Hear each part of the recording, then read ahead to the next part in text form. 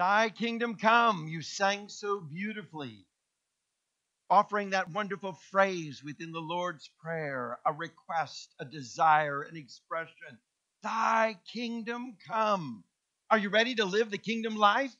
Are you ready for something amazing to unfold within your life? Well, come on, let's live it. Let's do it together, all right?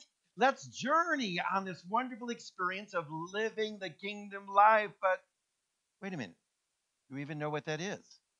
Have we really thought about what it is before we consent to saying, yes, I'm ready to live the kingdom life. I'm ready to be in the kingdom. I'm ready to welcome it all and experience it to its fullest. But if we don't understand it, how can we acknowledge it or say yes to it? Well, Jesus, speaking to a group of people, asked them, what is the kingdom of God like?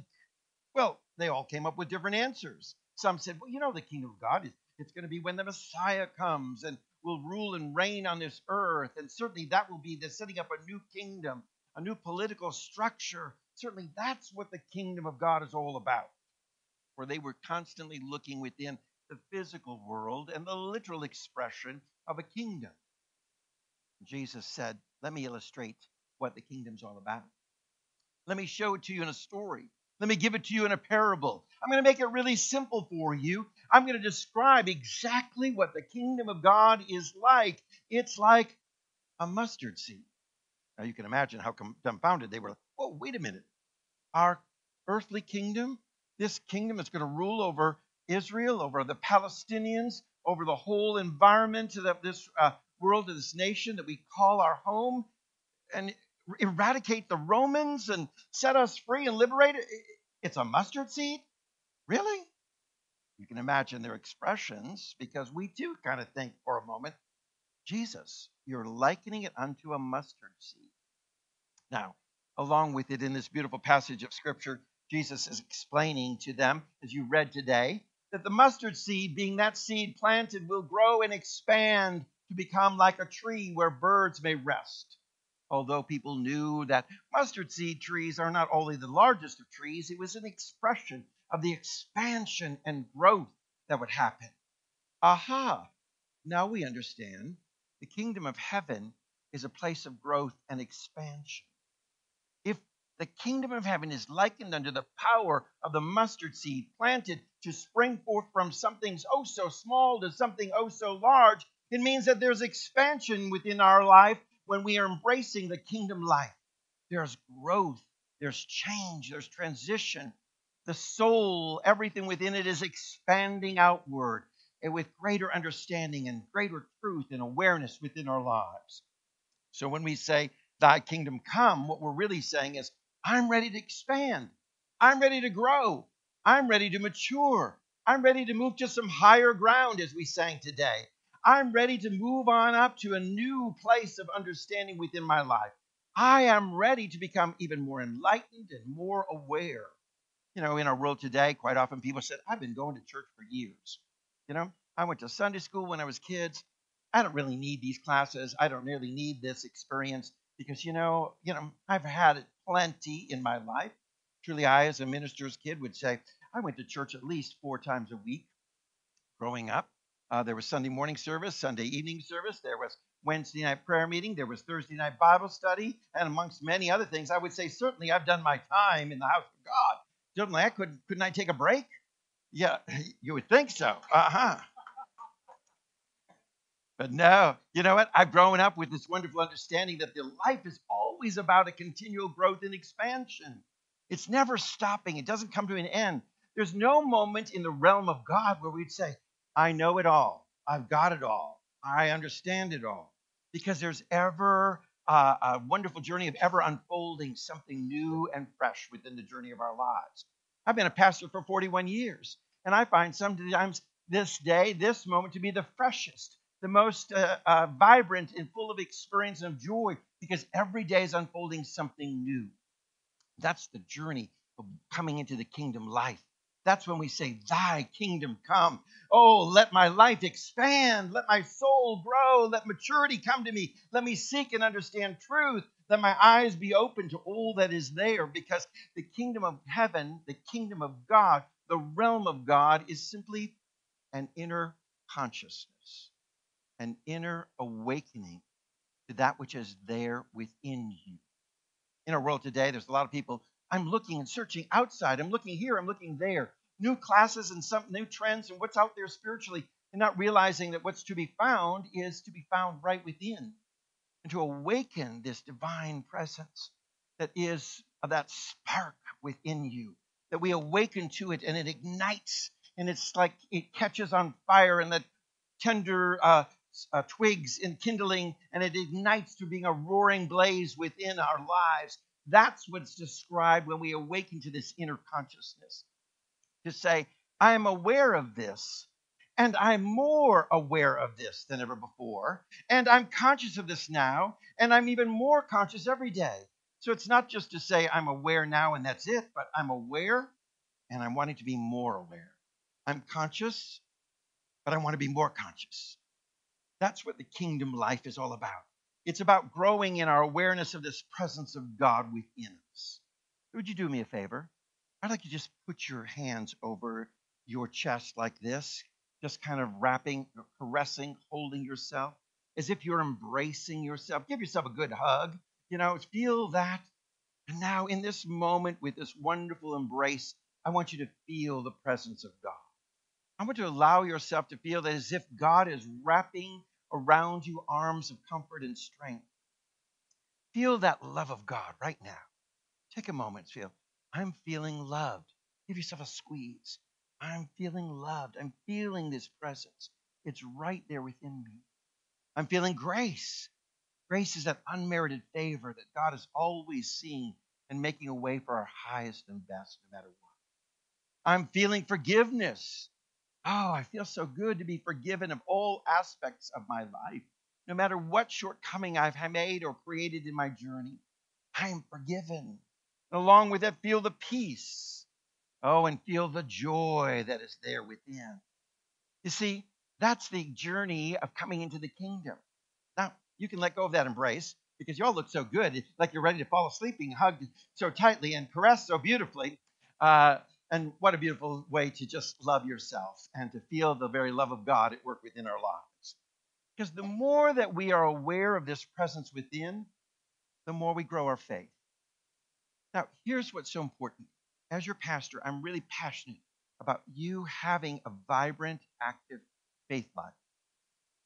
There's a lot of things that churches can be known for. Churches can be known for their compassion. Churches can be known for their doctrine. Churches can be known for their choirs. Churches can be known for their music programs.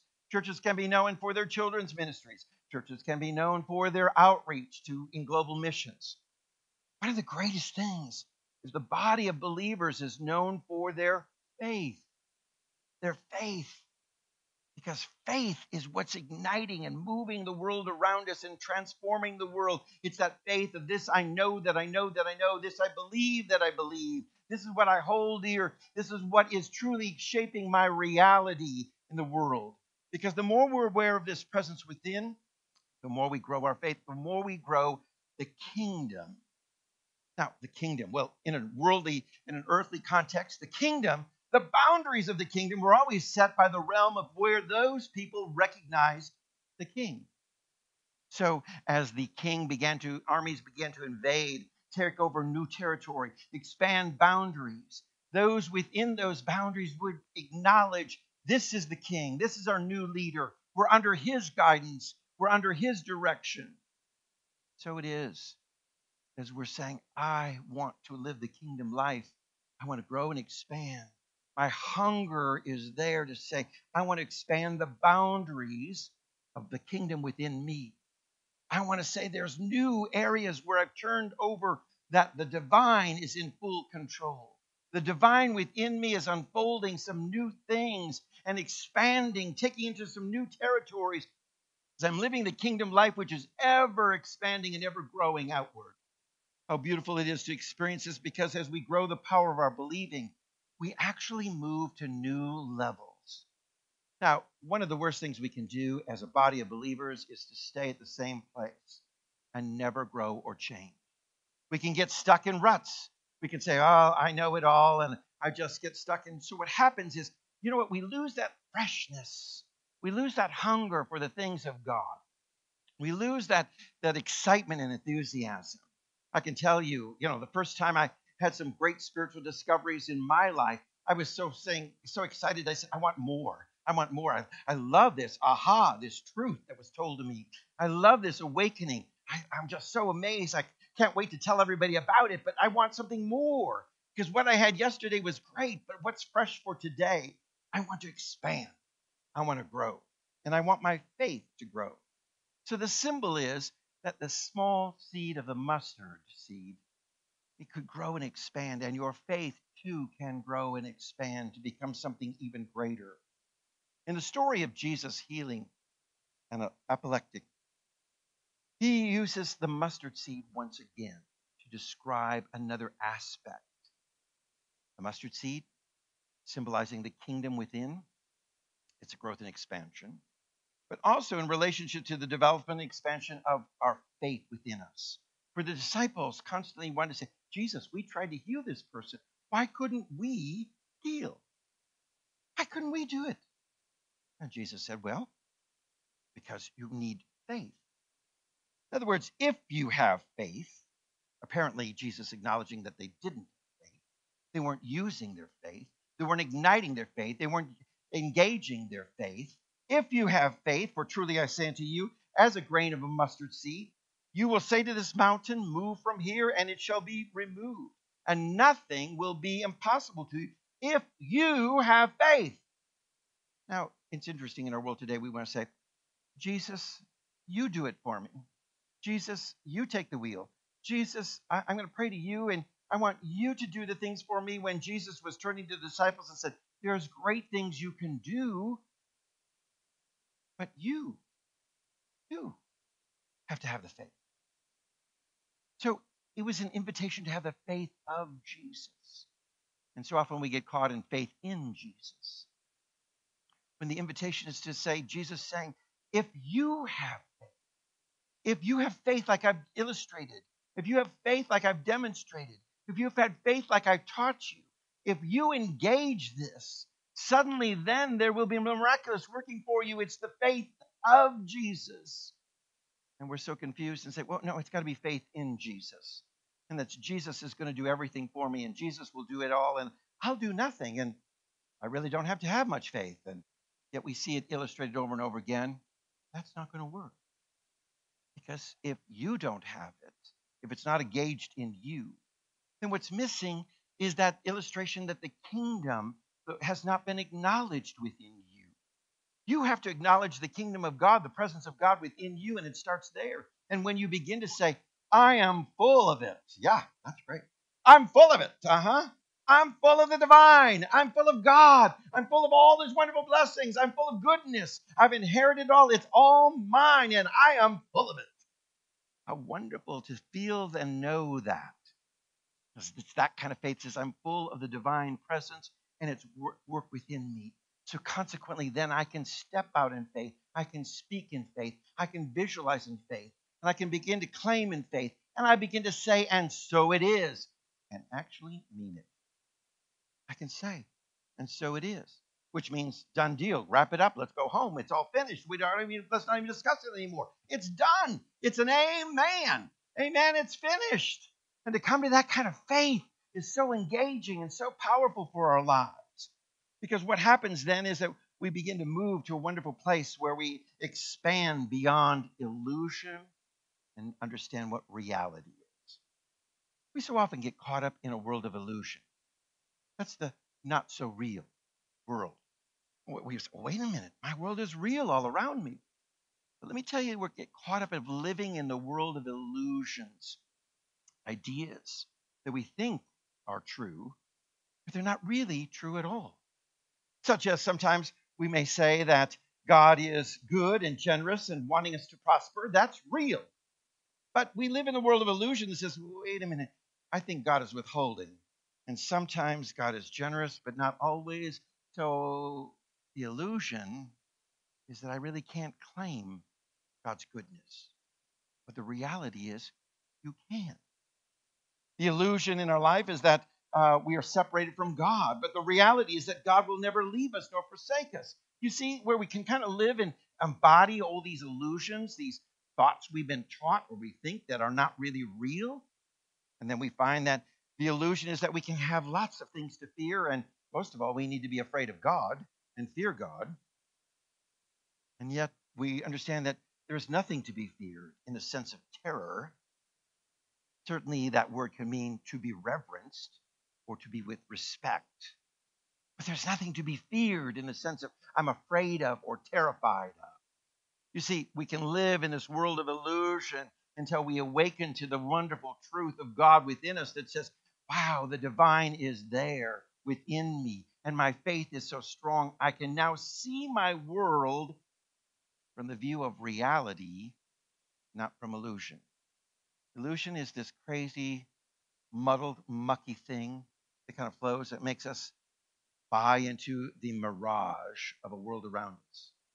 I lived on the edge of the Sahara Desert for a while in the land called Turkana in Kenya. And there on the edge of the Sahara Desert, temperatures could be 130 degrees in the afternoon. Trust me, in the afternoon, it's not time to go sunning or lay out and try to get a tan. You would be fried. So it was one of those places where you got up early in the morning, just before sunrise, to accomplish anything, and then went to bed and tried to sleep the whole day until just before sundown, so you could exist within the extreme desert temperatures.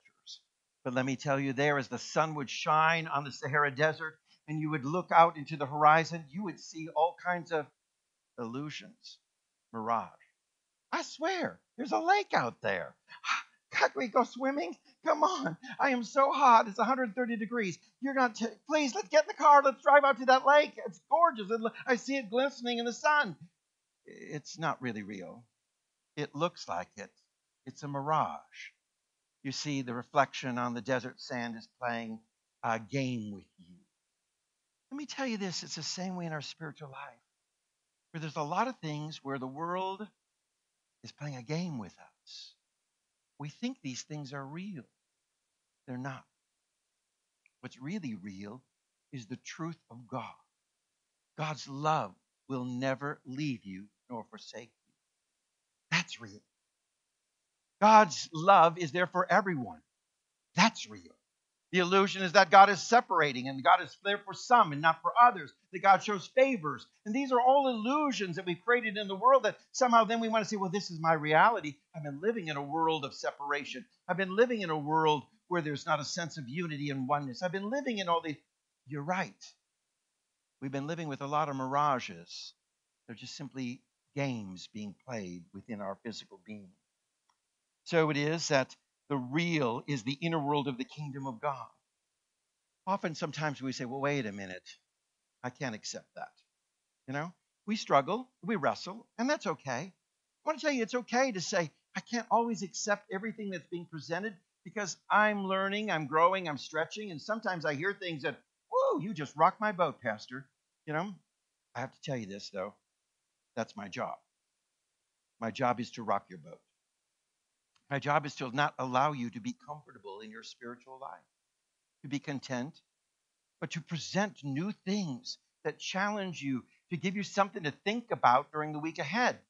Because otherwise, what would you do? You'd say, well, you know, I'm just all content with everything. My boat is sailing smooth. My spiritual life is all there. I'm here to rock your boat and present you some ideas, thoughts that help you to think in new ways, not what to think, but for you to think in new ways about your spiritual expansion and growth within your own life.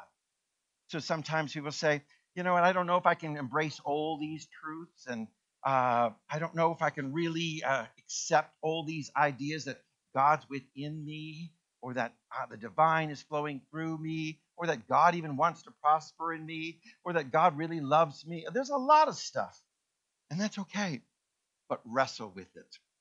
Engage it. I'm going to rock your boat, but I'm going to allow you to let you know that I won't let your boat tip over. I'll be there for you as it rocks. I'm going to help you through the storm of your questioning and your wrestling in your life.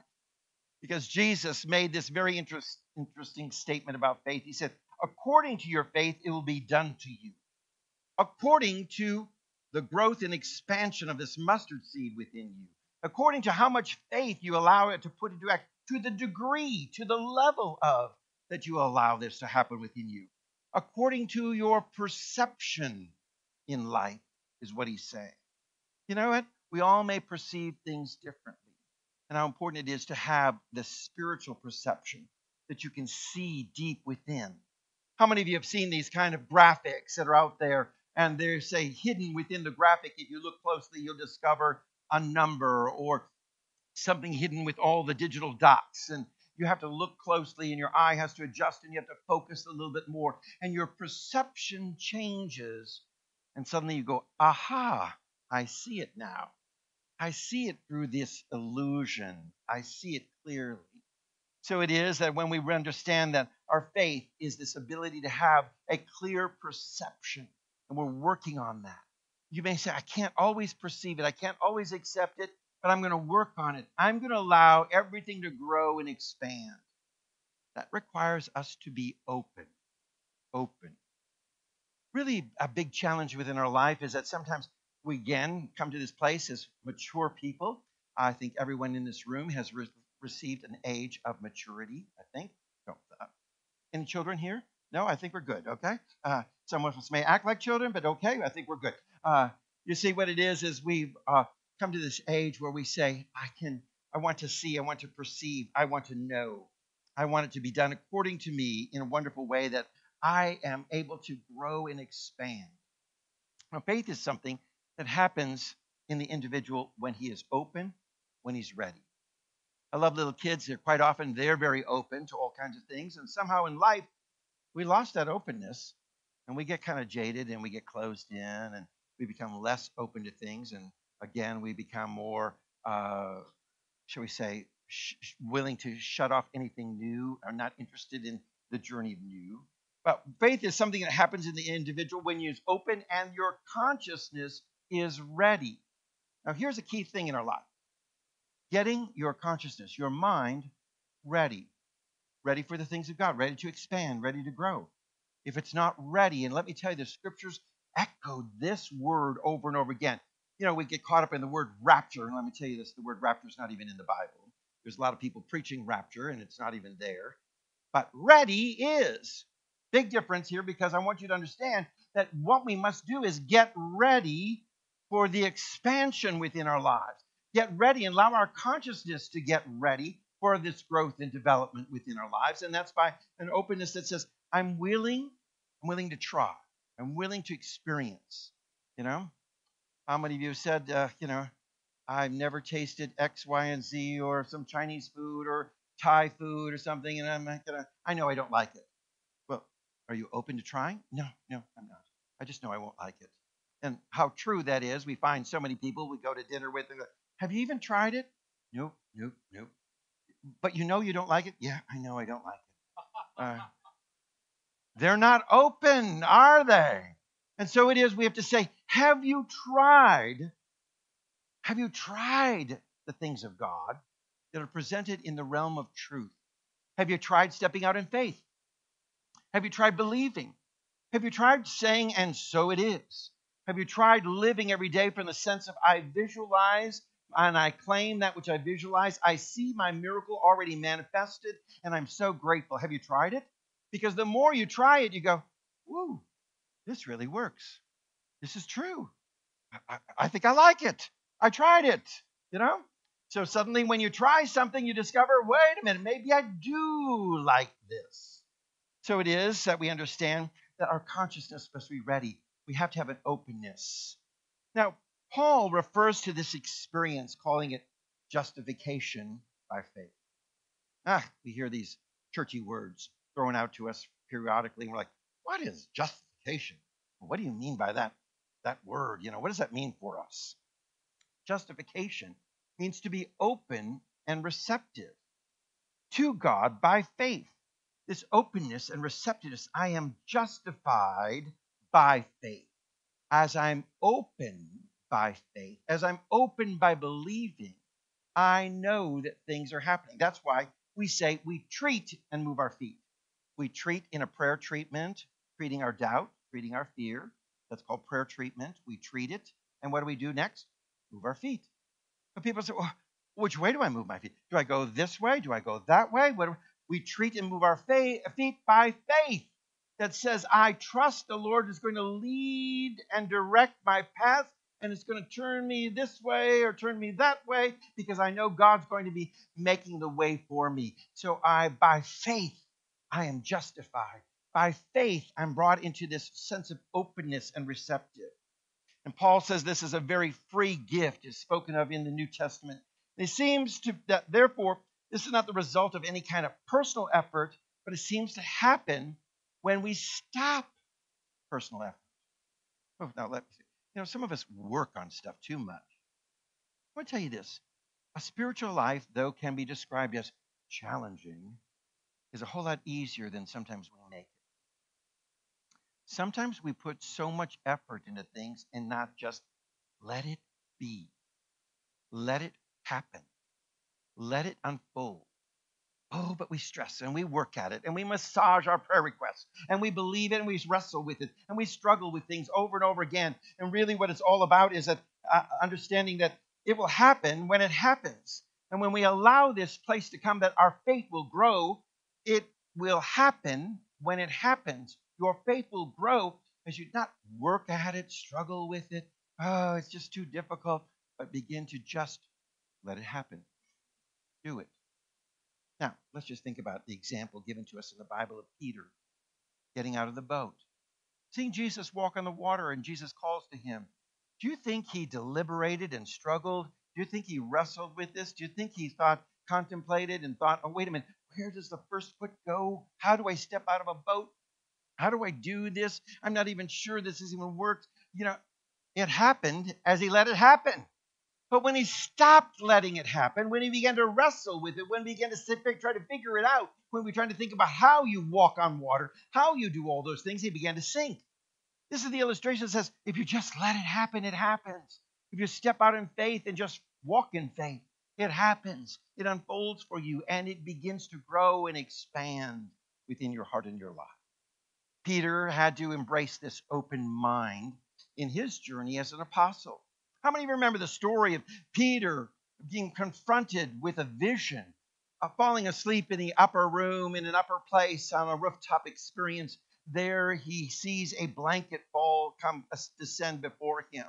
And there is all of this non-kosher food, all this non-kosher meat and all this non-kosher elements and some vegan items too, I'm sure. And so they were there, right, that he could eat, yeah. But he looked at this and he says, oh, I can't eat this because this is not kosher. I can't eat this. It's not in line with, I can't accept something that's different. I'm not open to doing anything different here. No way. And the blanket goes up, comes down again. And the voice from heaven says, take and eat. I go, no, I ain't trying this. This is not kosher food. I'm not even open to this. Again, it ascends again and happens. Oh, I am. Oh, all of a sudden, he realizes what this vision is all about. As he, a Jew, believed in only the message of faith was for the Jews, discovers Gentiles knocking at his door. And he realizes, oh, I need to be open-minded to know that this message of God's love is for more than just the Jew. It's for the Gentile as well. Now you may think, oh, all of a sudden, Peter's got open-mindedness. He's ready to receive. He's on the right track. And then what happens? There's another illustration within Scripture where he's in Antioch. And there he's being very liberal and associating with the Gentiles. Hip, cool. I'm like, I got it. I'm hanging out with all the outcasts. I'm like, I'm there, I'm really, doing my spiritual walk here, and I'm just doing a great job, and everything's coming together really good. And then all of a sudden, he's rebuked by others, saying, "What are you doing, hanging with the Gentiles? You're a Jew. Don't lower yourself. Don't hang out with those people. What are you thinking? You know better than that." And he goes, "Oh, well, yeah, I guess you're right." And Paul rebukes him for his inconsistency. You see, being open is not just a one-day thing. Being open is open to everything, okay? So it's not like just one day you'll say, I'm open to trying liver, but now I'm going to be open to trying anything and everything, okay? So my spirit is saying, I say no to anything and I'm open to everything. And I'm willing to try new things and experience new things that might take me to new levels. But it has to be a consistent thing within our openness of our spiritual life. God wants to unfold some amazing things, and God's speaking to you right here and now. Oh, are you open to it? Because if you are, you will hear the voice of God unfolding in wonderful ways. Because how important it is that we become ready. And that readiness begins with saying, I am open to the things of God unfolding in my life. Now we know this word ready over and over again because it's there within the Bible as it's spoken about in the 10 virgins, who when the bridegroom was coming in an Eastern tradition, the bridegroom would go out and make ready for the celebration of the wedding. He'd be busy all day planning, the decorations, the flowers. Oh, that's the gay man. But the bridegroom might still do, the bridegroom still might do those kind of things, and he's getting everything ready for the feast and the wonderful celebration. And then all these virgins he's calling to come to the wedding. And they've actually fallen asleep waiting like, how long is he going to take? Yeah, okay. He's waiting for everything to be just perfect. Now he's coming. And the bridegroom cometh. And wake up, everybody wake up. Get your lamps going, get your lamps ready. Because it's late at night and we need the light to lead the way for the wedding procession. Hold your lamp up high. And some of them would say, I don't have any oil. I didn't trim my wick. My lamp is all smoky and dark because I didn't trim the wick and there's not a very bright light. Can I get some oil from you? Can I borrow some from you? Can I get some from you? You see, this is the very illustration of not being ready. And that bridegroom is this wonderful, infinite, Holy Spirit anointed wisdom that wants to flood our lives for growth and expansion, that wants to teach and reveal to us new truths and take us. But some of us are asleep and we don't have the oil of new understanding poured into our lamp. And we're like, I ran out of new understanding. I'm working with the old stuff, it's gone, and I haven't trimmed the wick ready to ignite a flame, and I'm not ready for this. You see, those are the ones left behind in the wonderful journey of moving on to the celebration of enlightenment, of awakening, of great truth unfolding in our lives. That's the story and how it works within our lives. It speaks over and over again, telling us and asking us, are you ready? So let me answer the question that you know you're asking right now. I'm so glad you did ask it. How do I get ready? How do I get ready? How do I get ready to expand and to grow? What do I need to do? Please tell me. Glad you asked. All right, let's go to that very quickly. First of all, what we have to say is that we must be willing to listen. Because the beautiful passage of Scripture says, so then faith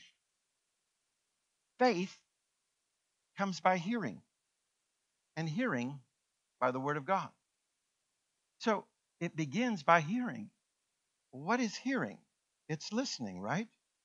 So the very first thing that we need to acknowledge within our life is, how much time are we spending listening? If we want to grow and mature, we want to expand. We want to understand the kingdom moving to new boundaries and new areas within our life. We want to extend faith that's going to be ignited and real and able to face all challenges. How much have we been listening? Because most of us time, we go to prayer and it's wah, wah, wah, wah, wah, wah, wah. We're talking nonstop. Trust me, growing up, we went to prayer meetings and people would walk and pray. Oh, God, we need you now. Oh, God. Give me that prayer card. Oh, I'm praying for Sister So-and-so. You know the sin she lives in. Oh, God, oh, give me this one. Oh, this one's going through a divorce. Haven't you heard it? Going through a divorce. Did I say divorce? Yeah, she's divorced. And I'm praying out loud and I'm beseeching and I'm like, they were more sometimes spiritual gossiping. I'm not really gossiping. I'm just telling you how to pray as I reveal these inside secrets, But what I want to say is this in humor is that sometimes we're so busy talking at God. And the question is, faith comes by hearing. So how much time do you spend listening? How much time do you spend being quiet? Now that's something unusual because to tell you the truth, the real church of God, the real church of a spiritual experience would come and sit and be quiet. And we think, wait a minute, We got to ring some chimes. We need some drums. We got to shake a tambourine. We got to make a joyful noise. We got to shout up and down. We got a timpani roll. We got to have all this kind of stuff going on, don't we? Wait a minute. The real question is, how much time have you spent in quiet, listening? Because if you want to know the truth, the whole truth and nothing but the truth, it begins by just being quiet. Taking time each day to listen, to be still, to send no messages. Oh, I tell you, the first time people gather together in prayer, we have a program called Centering Prayer. It's AKA meditation. Centering prayer, sitting in silence for 20 minutes, and people say, well, that wasn't prayer. Nobody said anything. No, how was that prayer? I mean, we didn't beseech. We didn't storm heaven's gates. We didn't pound the doors of hell. We didn't, claim and stamp and jump up and down. We didn't yell and scream. We just sat and we were still. That was prayer? How's that prayer? You see, listening is, I send no message. Mm-hmm. Hearing is one of the biggest challenges we have in our world today. We get so distracted with the world around us that we don't really even hear. And you hear these people, how about husbands, wives, partners, mates? Mm-hmm. You thought they were listening and they weren't really listening at all. They couldn't hear. Selective hearing, take out the trash. Mm-hmm. Selective hearing, all these kind of things in our lives. And sometimes that's the way within our spiritual life. We listen so that God can get our attention. We sit still so God can get our attention. So the divine can get our. That's why we're quiet. Because the divine says, I got stuff to tell you. Shh. Let me talk. The Spirit of God says, could you just let me talk for a little bit? Could I just unfold? Because all the answers of what you're looking for, and you want to expand and grow your life, well, you got to let me talk. Let me reveal. Let me show it to you. So let me tell you, though, that listening is not always easy. Trust me. Sometimes the first time you experience meditation or silence or being in the silence or centering prayer and being quiet, you're like, how long is this going to go on? It's just too still. You're like, this is like 2 minutes. 2 minutes is like 2 eternities, I think. I think we went through this. This is horrible. It's so quiet. And people say, could we have some music going on? Could we listen to something? Maybe have the radio going, the TV. Honey, that's not listening. Listening is to be quiet, to be open and receptive, to be ready to receive, to allow your consciousness to be welcoming something. That's what's so important. So it takes discipline, it takes patience, and it takes persistence to learn how to be a good listener to the very voice of God. I'm going to tell you this, since the day you were born, the Spirit's been speaking to you. And many times in life, you'll say, I haven't heard a single thing from the voice of God. Why? Were you quiet enough to even listen to hear it? And that's how it's so important for our life. We should keep on listening when we do not hear, and keep on listening when we do hear. We should remember that we practice listening when we've heard something that we like, and we practice listening when we've heard something that we don't like. Because listening is what's crucial for the expansion of the soul. When our faith opens the mind, let me tell you this, the mountains of problems, they become removed. This is the essence of we understanding. If we're living the kingdom life, we're entering into this realm of the divine. God is all around, working in and through and always for us. Wow, I'm full of the divine, and I'm ready to step out in faith. I'm ready to now visualize and speak that which is before it is, and to say, I know it is, and I claim it is, and I live as if it is, in such a way that that's my faith, because it has grown so big that I can claim it before it even manifests. I know that's the kind of God I serve, and that's the kind of God I'm in relationship with.